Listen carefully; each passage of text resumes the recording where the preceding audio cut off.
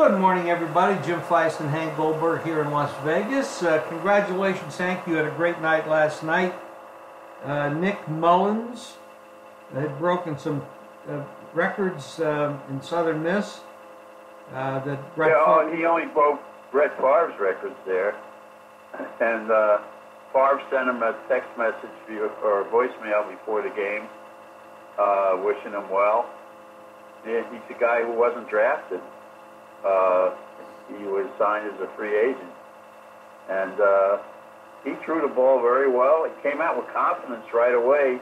It's a tribute to that coach too. He set him up on that first series with passes he could complete, and again, it shows you how terrible the Raiders are.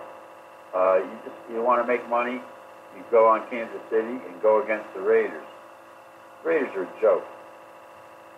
Yeah, the great John Gruden train robbery, the way, totally overpaid. If anybody wants to play for the Raiders, it's only because they want to come to Vegas. That's the only reason. But well, I think that's true. And the other thing is, Brent Musburger will pick you every week.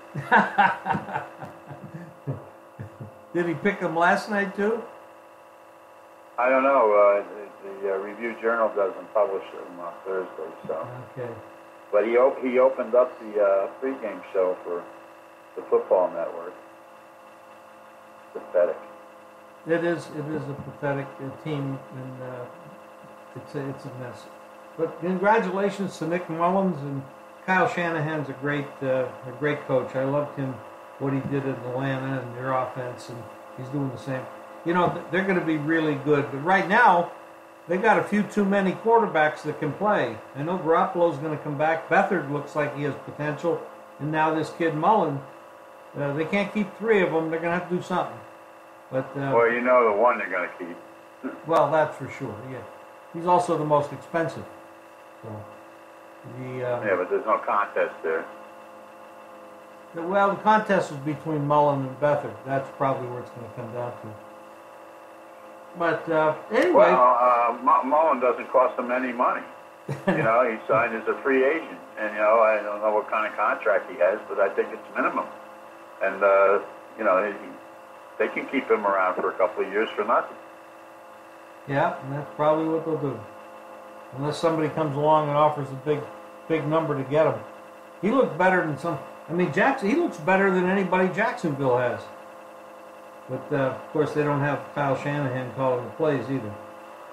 But Breeders' Cup today, Hank, in a couple of hours. You've got a lot of plays up. Go to jimfeist.com. Hank's plays are up there right now, ready to go. You want to win some money at the track? Breeders' Cup starts in a few hours. We've got races today and tomorrow. Hank, you always do real well in these big races. This should be a really big weekend for you. And of course, we got a lot of NFL stuff. I would just say this: the favorite in the Classic is beatable, and I've got any one of three horses that I'm going to give out on the service that have an excellent chance to win that race, and including one horse who I like on top, who's double-digit odds. So you might want to call into that. I think they want to make, unless they don't like money, I would suggest they do. Yep, go to the website right now, jimfeist.com, and pick up Hank's horses. Be sure. This is a great weekend, Jim, because you got some great matchups in college football. You got Penn State playing Michigan. That should be a whale of a game. And you've got LSU and Alabama. And for a change, you don't have to give up 30 points. If you want Alabama, you can get them for 2 touchdowns. And those are two very interesting games that feature teams that are trying to get, in that Final Four. So, Penn State could give Michigan a game, but this Michigan team is looking pretty good because they can score and they've got great defense. And but hopefully they'll get good weather. But by the way, the rain is supposed to stop today in Kentucky, so it'll be a soft turf course, and but that main track dries out quickly. Well, that's great. We get better quality racing if we have that. We got a big weekend of pro football as well as the college games. This is a great weekend, Hank. I'm excited for it. I expect to collect a lot of cash on this one, and any games. Well, we got the big game between two quarterbacks that everybody always have the discussion who's better. You know, Brady or Aaron Rodgers. Well, I'll tell you one stat, and that is that the game went to 5.5, but Rodgers has only been a 6-point or higher underdog 5 times in his career, and he's covered 8 times. Yeah. Interesting trend. And you know, and when you go back to last week, if he'd have gotten the ball with 2 minutes and 5 seconds to go, they might have been the first team to beat the Rams this year, because the odds. Well, but you could look at it the other way. The Rams left 7 points on the field, and otherwise they would have covered. They covered the game.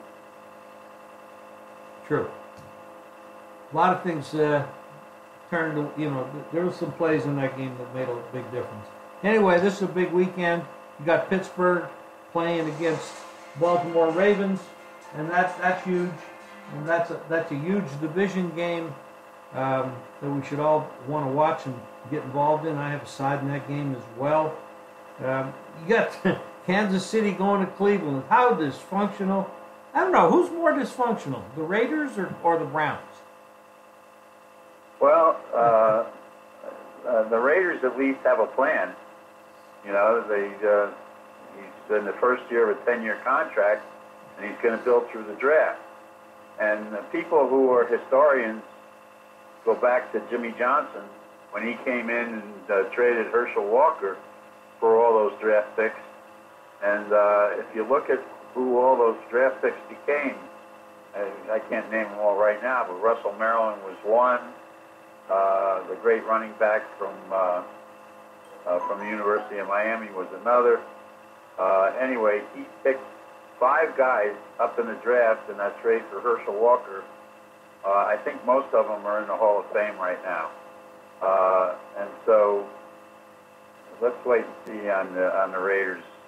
I'm not saying that Gruden is as bright as Jimmy, but the headlines in the Dallas papers after they traded Herschel away for all those draft picks were that Dallas, the new Dallas guy didn't know what he was doing. Where's Tom Landry? What happened to all those great executives? Where's our tradition? Dallas is on the way down the tube. Look what happened. 3 Super Bowls. Well, you know, from the standpoint of the fact that this team's coming to Vegas and we want Vegas to do well, Las Vegas Raiders, et cetera, I hope that happens. But you can't always find, not all draft choices work out. Jimmy Johnson was, you know, he's a college guy. He knew his players. He drafted well, and you're right.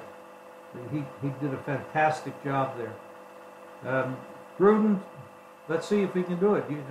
He's got a 10-year contract, and God bless anybody that's paying him $10 million a year for what he's doing right now. But let's hope it turns around, because right now it's an ugly mess. But there's other things to look at. The Browns are starting off with new coaching situation, and so are the Cleveland Cavaliers as well. And Cleveland, they always have drama in that city. But a lot of football games this weekend. Well, the biggest game I think is in New Orleans. You know, it's not just a battle of quarterbacks; it's a battle of teams. Probably the 2 best teams in football playing each other. And Peter Schrager picked the Rams, so I will go with New Orleans. So, what did he try to say, Hank? I can't remember the last time you picked a winner on television. Really? That's beside the point. I think New Orleans is playing as well as any team in the league right now. They're home. They would like to stay home in the postseason. Last week they beat a good team and they were on the road, and their defense held up very well. And not only that, but Breeze threw for 120 yards. They are a real good running team, and the Rams do have a little bit of a problem defending the run.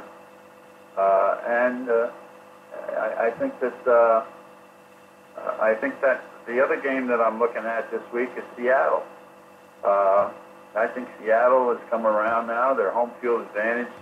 They're 2-0 at home, and Pete Carroll's done a great job there, restoring the Seattle team. They're playing the Chargers, who everybody is jumping on board.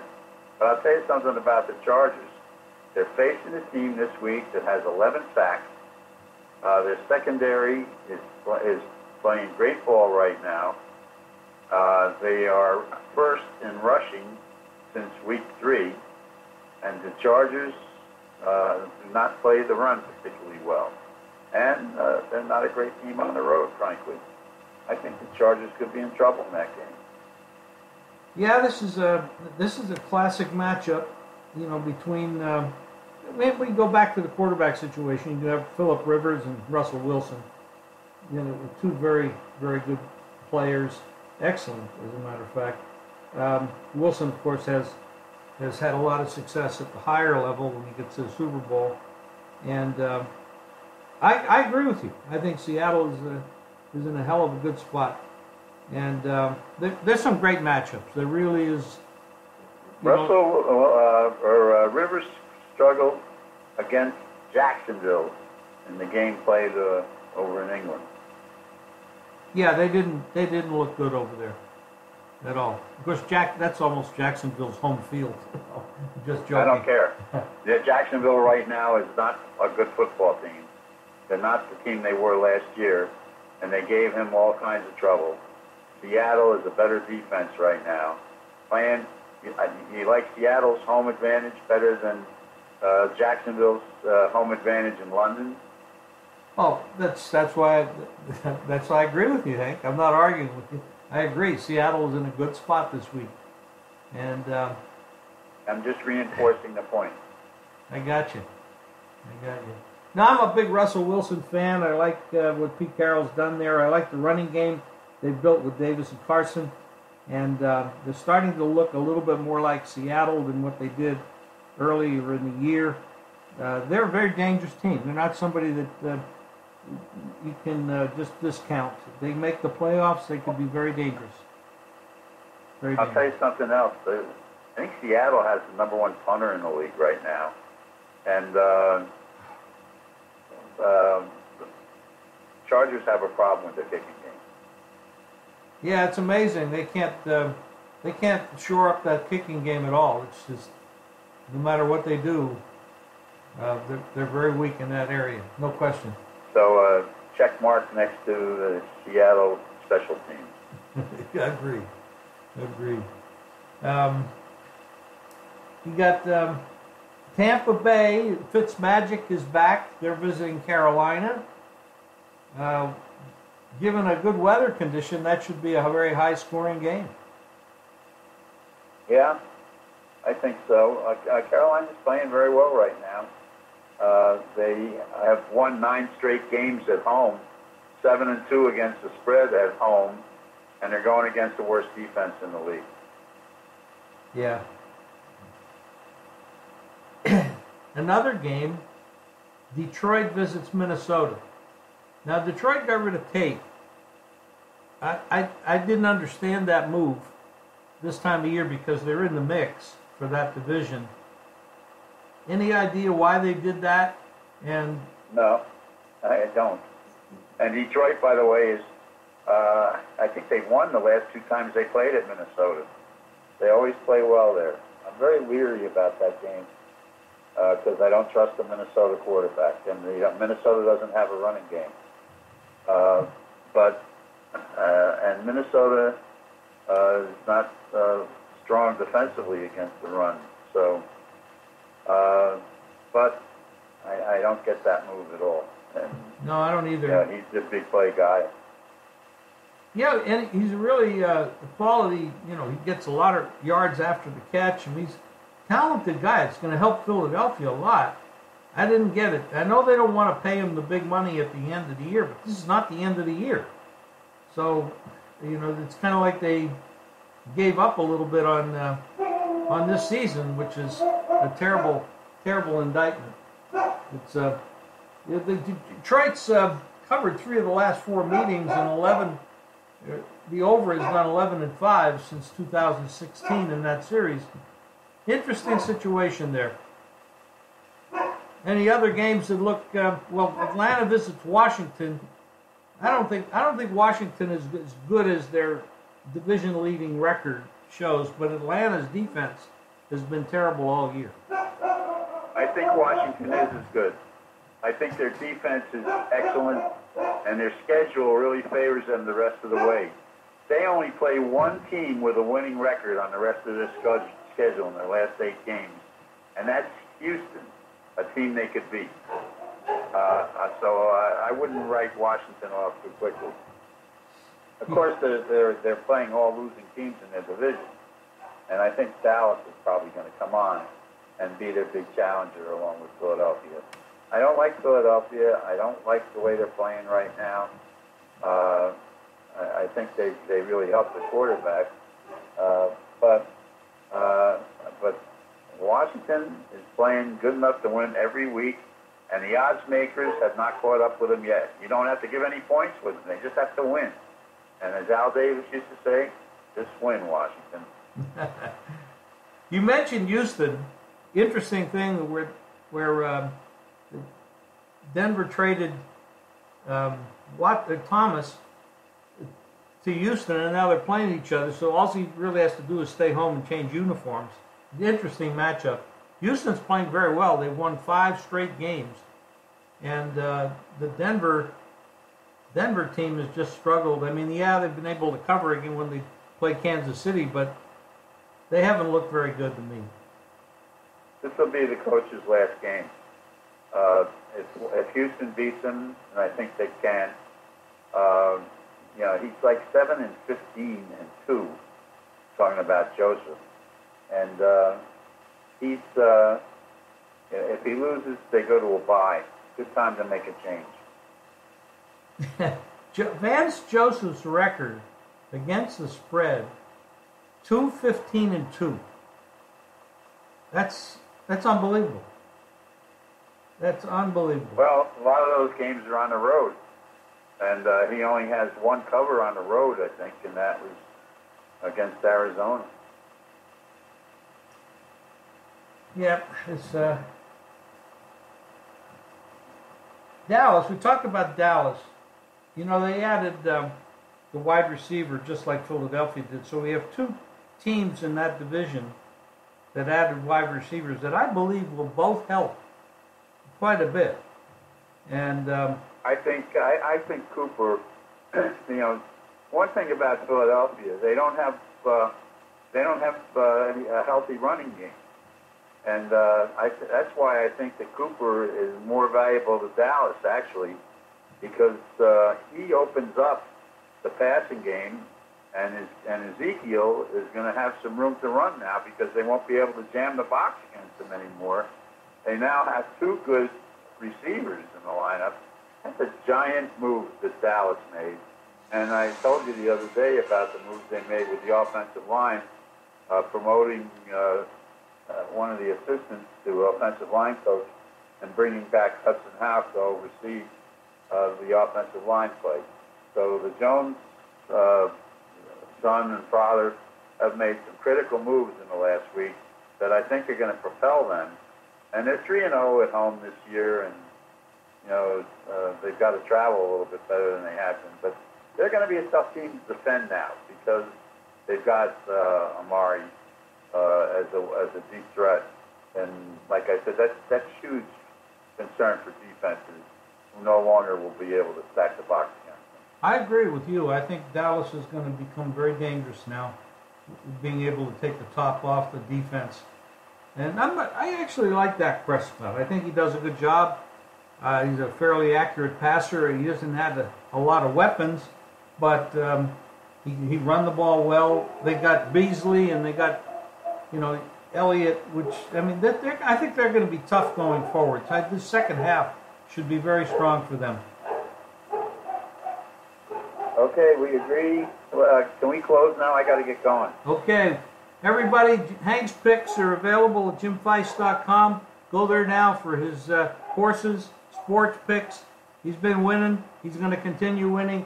I'm up there too, and I've been doing well as well. Hank, have a great day. This is going to be a great weekend. I'm really looking forward to it. Me too. Okay.